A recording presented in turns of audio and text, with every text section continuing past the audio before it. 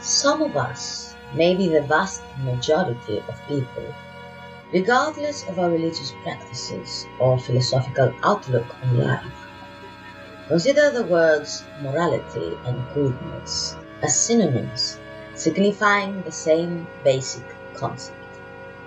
However, that's a wholly inaccurate assessment of the two words that, in a sense, are more contradictory to one another than what one would expect. Morality is basically a set of rules separating right from wrong, like a useful pair of glasses, assisting a person with poor eyesight to function in his or her everyday life.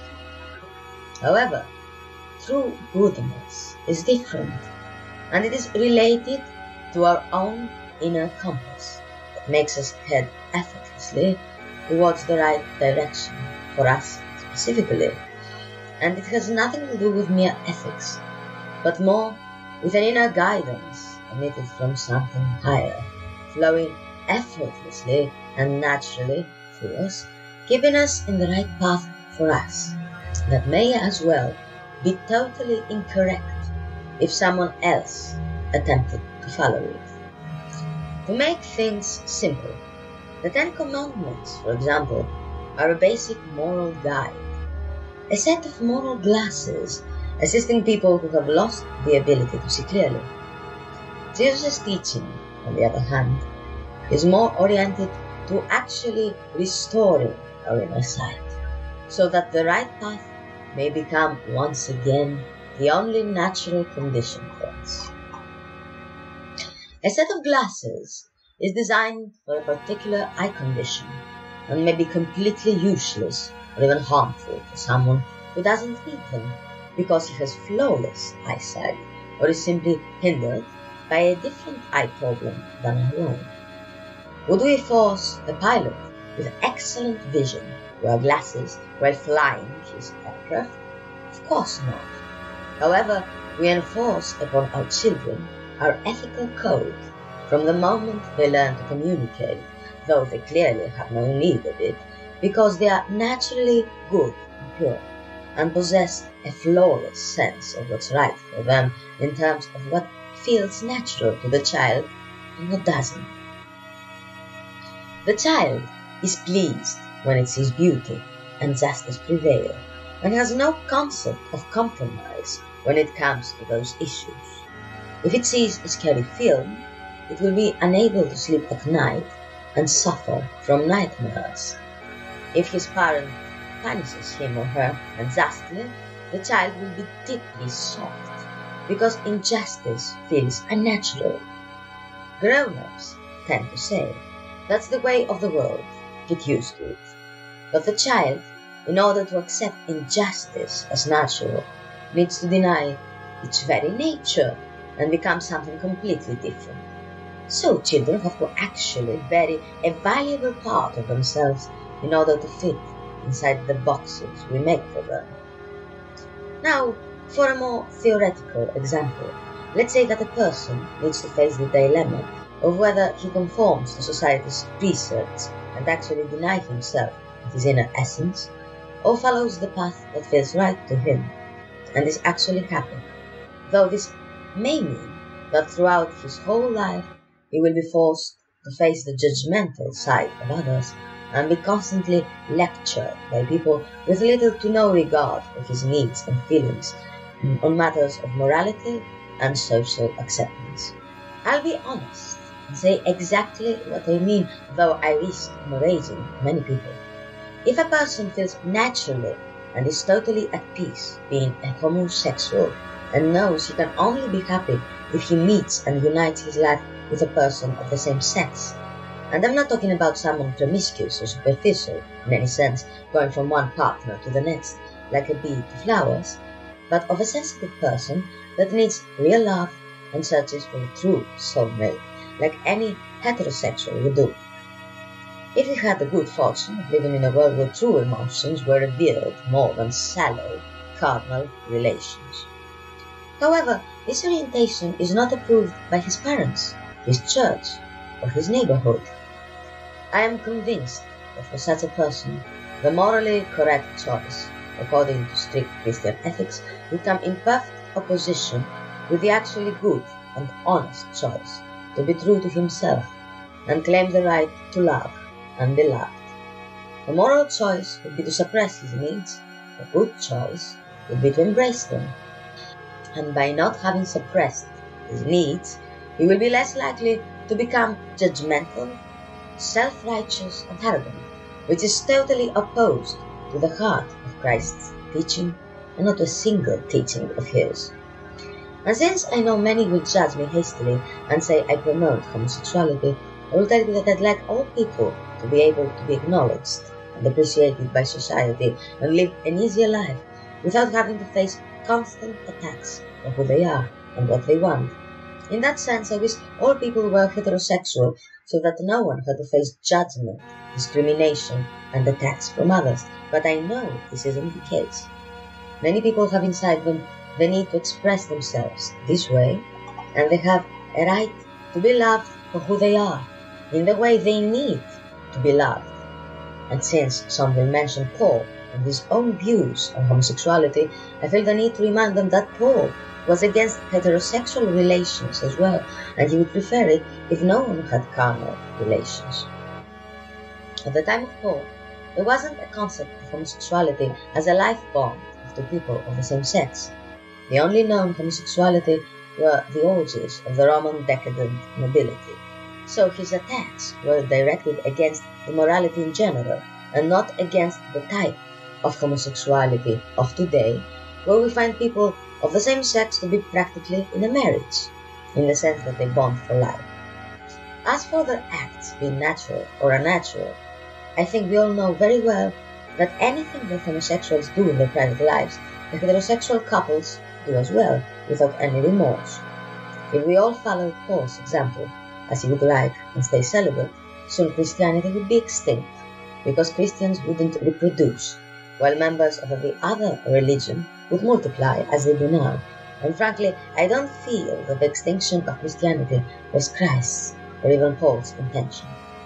And since they wanted the gospel to spread to the entire world, if Paul's views were adopted universally, we are not talking only about the extinction of Christianity, but of humanity as well on a global level. Not a very good prospect, I think. Jesus' purpose was to establish the kingdom of heaven on earth, because, as he said, his Father was the God of the living, not of the dead. So let's stop lying to ourselves and try to convince others of something completely irrational and unfounded. In my humble view, all relations between consenting adults are good, as long as the individuals involved have love and respect for each other. The problem begins when something is imposed on someone by someone else. That's all I have to say on this matter. But let's take our reasoning a step further. What about intersex people having been born with the outer characteristics of one sex, while they have the chromosomes of the other, or hormonal imbalances that can't be easily handled? What is the right path for such a person? They can't all become monks. Jesus himself said that celibacy is not a path anyone can take. Consequently, this person, having needs and desires like everyone else, is forced to make a choice between what is dictated by his/her chromosomes and by what is dictated by his or her outer appearance. Whatever choice this person makes will be considered by some immoral, since in the case of a boy with female appearance, if he or she chooses to marry a man, there are many who will judge him or her on the basis of not being naturally a woman, and the grandparents will wait impatiently for them to get pregnant, an event that of course will never happen. On the other side, what if this person chooses a woman? Then they might be doing what comes naturally to them, but the society will again judge and easily call this person a lesbian. So what is moral in this case, and what is actually good? I'll tell you straightforwardly that no one can tell except him or herself. For that reason, one needs the inner compass of goodness to point one to the right direction in a case where conditions are unclear and morality has no clues to offer as to what is the truly right path in this specific case.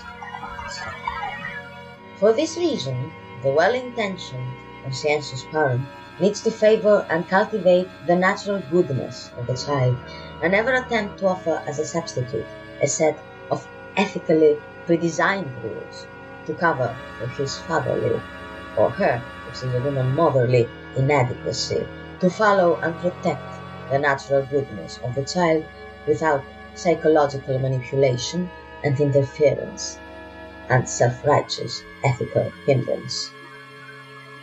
We are not qualified to lecture our children on the subject of goodness, but we have to give them unconditional, boundless love and let them find out what is good for them. That doesn't mean that the child should remain unprotected by his parent, exposing its soul to every experience that may prove harmful for them. The parents have a simple duty. They need to assist the inner goodness of the child prevail, so that he or she finds their true way without hindering it or leaving it unprepared to be exposed to all sorts of experiences.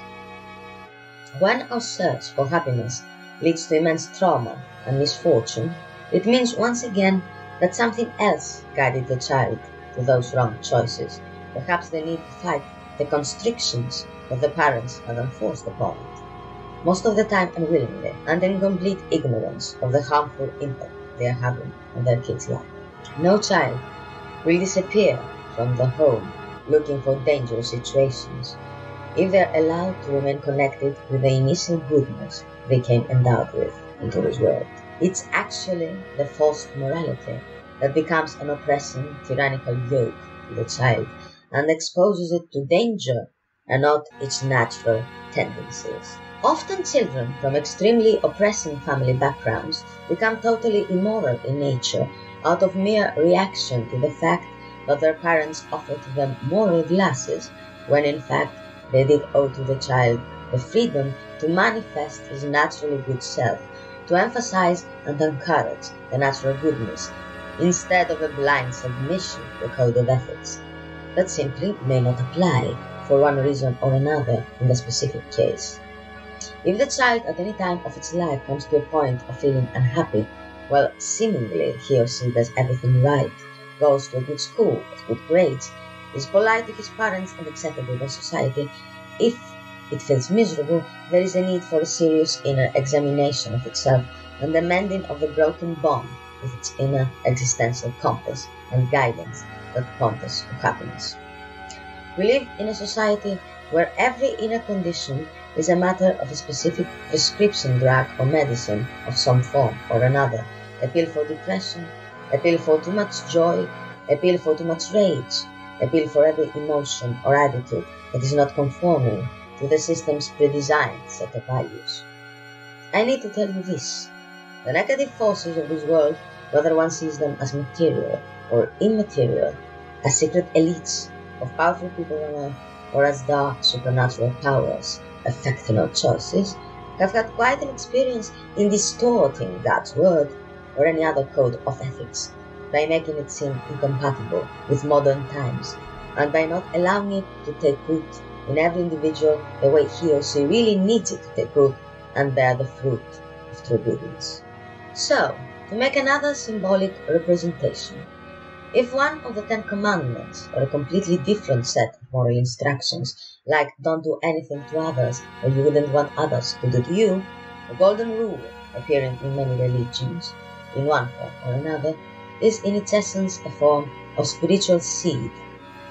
Then natural goodness is the tree the seed originated from and has the inner ability to become a new tree of true goodness and produce its own fruit and seeds, thus filling the vast cosmic forest of our world with an abundance of life. Glasses are an attempt to face the symptom of poor eyesight, however, if one has serious eye problems, and there is corrective surgery to face them once and for all by restoring his full capacity to see clearly, free from the inconvenient glasses that he always loses and that leave an ugly scar on his nose, he certainly must follow this choice and be healed. It isn't easy, but it is beneficial. Sticking to morality with dogmatic persistence makes us safer, but it doesn't make us free, good, or happy. Therefore, we need to make the truly beneficial choice and protect our children from ever needing ethics to keep on the right path. We need to preserve their natural condition and mend our own connection with the inner spiritual compass. The valuable instinctive enrasis, meaning inner vision, allowing us to do naturally what leads to our happiness in this world and the next, for those believing in an afterlife. So yes, when a child is seriously ill, perhaps it needs more severity. It needs strict dietary rules and medicinal therapy and every type of precaution in order to stay alive. That was the reason for the Ten Commandments and the severity of the Mosaic Law. Humanity was a sick child and needed specific instructions in order to survive the first symptoms of the disease. However, when the first symptoms are successfully faced through this strict therapy, the doctor does not concentrate on fighting sickness anymore, but on restoring health. So the therapy is not the same in the case of someone who first contracts a virus or disease and for someone towards the recuperation and full restoration of his health. Now more than ever, we need to concentrate on health, not on sickness, more to goodness than to morality. With this, I close this post and remind the words of Jesus from John 10:10. I have come that they may have life, and that they may have it more abundantly. If you enjoyed this video, please like and subscribe.